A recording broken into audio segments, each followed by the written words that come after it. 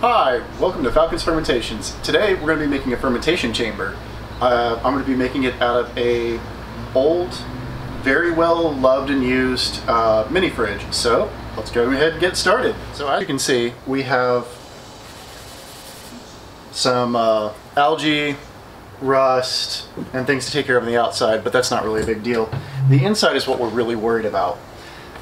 If you're going to get yourself a used one, you want to make sure that everything inside is not rusted, or you don't have some kind of mold growing inside, because if you're going to put something like, you know, a food item that's going to sit in here for anywhere between 2 weeks and 6 months, you want to make sure that you don't have something nasty inside of it.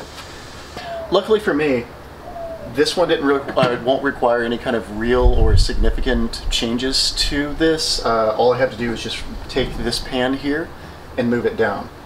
Just make sure you don't bend the tube inside of here, because if you do, this thing is kaput. If you break any of these lines that are inside of here, or scrape or cut or ding or nick, same thing. But let's go ahead and get this thing cleaned up.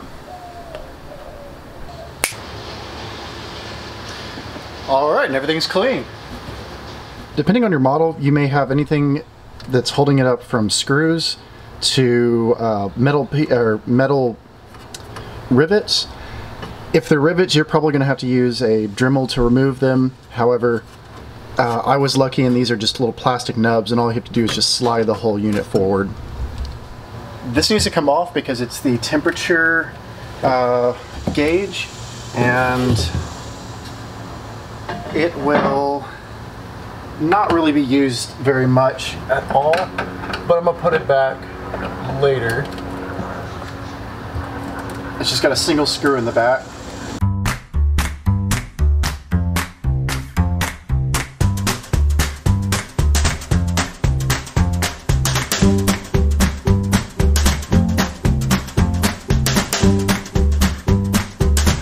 And that is just to get it out of the way.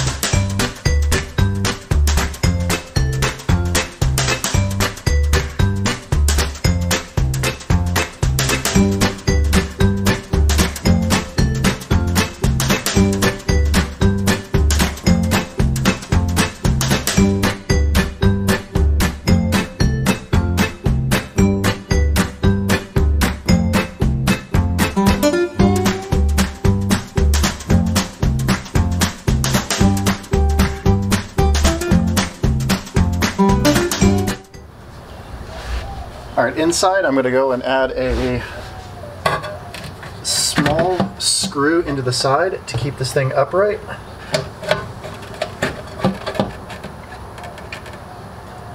But I'm not going to go very far, and I'm not going to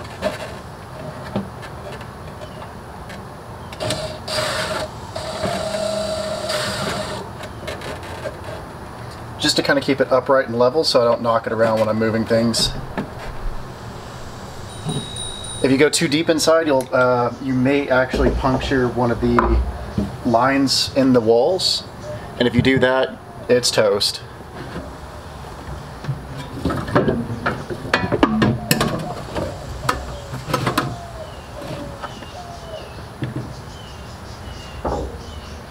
So why I said I got lucky is that I have just enough clearance here to be able to put a blow-off tube. So I can fashion a blow-off tube that goes at a right angle and then comes down the side of here and then sits right here with its sanitized water to let the fermentation, the gases escape from the fermenter. So this is just your standard, what does this say, 6.5 gallon or 7 gallon for Monster. So your other option is to put it here at the bottom. However, if you do this,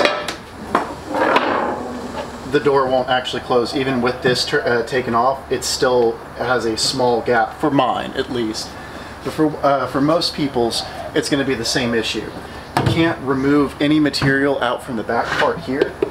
And the reason being is that that's where your compressor lies. So if you try and take anything outside of that compressor or take any of that away, you'll be digging into your compressor and you'll have to have the compressor on the outside of the unit, which is not going to be easy to do. So the other option is to take all of this off, including the door, and put 2x4s all around here, glue and drill into the door frame itself, and then paint, seal, and insulate all of that, and then mount this door onto that. I didn't want to do that, and luckily I am able to just have this piece of glass, which should support the weight of about 5 gallons. I'm not going to put more than 5 gallons in here at a time. So I can just keep my Vermonster right here with some of the weight being bared on that. So now, on to fixing this thing up and making it look pretty. Alright, now that it's painted and everything's done on the inside, we can go ahead and move this thing to the garage and start working on some of the more internal components. Well, it's just one little thing, but we'll be done. Now that this is indoors, we're going to go ahead and get the temperature sensor of what's called an Inkbird. Inkbirds are a temperature regulation system for fermentation chambers, as well as really anything that you want. But specifically, they're just used to regulate the temperature inside of refrigerators by setting a temperature high and low, and then you plug in the unit itself into it, so that way when it reaches a certain cold temperature, it just shuts the whole unit off. And then whenever you need to heat it back up, so say it gets too cold and you don't want it to go below a certain degree, it has a heating unit that comes back up. It's also good for winter. Since this is in the garage, I don't have a heating element, and I'm probably not going to use one anytime soon, so we'll just skip that for now. So it's a fairly simple procedure, just feeding the temperature gauge in here and using some duct tape, adhesive, anything that you really want to get this to stick. It doesn't need to be a whole lot, it just needs to be able to stay in place. And I'm not sure exactly where it needs to go. However, I'm going to just continue to adjust it as needed and then maybe say something about it later. But that's all it needs to be here for now. Let me put another piece there for wire management.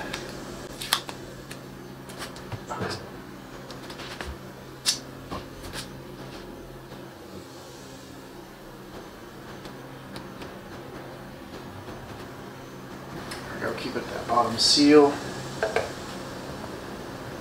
And then I'm going to just attach this using magnets to the back of here. So I'm just going to give this thing a rough measurement out on here.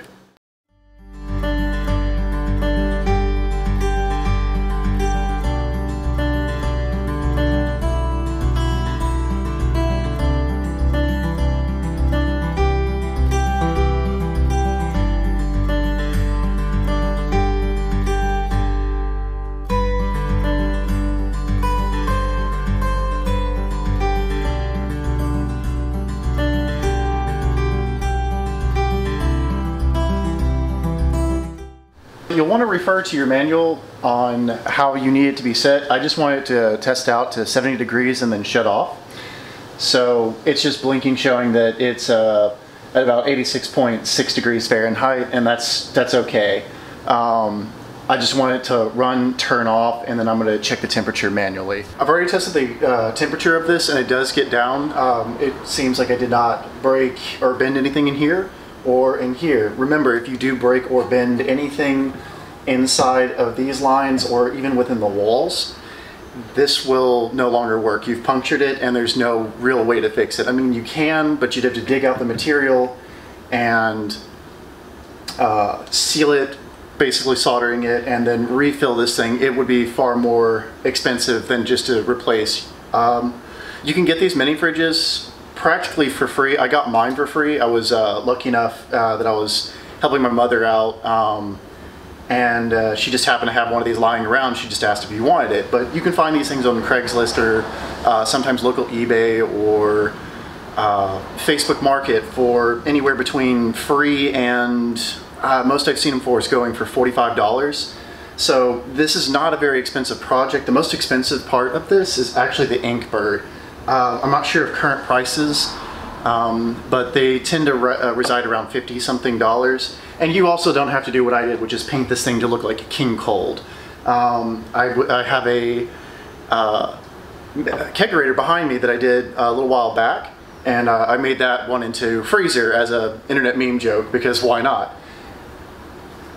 So the only thing I've done so far is just clean and sanitize everything. So I just use simple green to clean everything and make it look pretty, and get some of the scum that was inside of here off. And then I went back and sanitized it using a mixture of Star San, so that way I don't have to worry about something floating around inside of here. And if you've been asking yourself this entire time, what on earth is a fermentation chamber?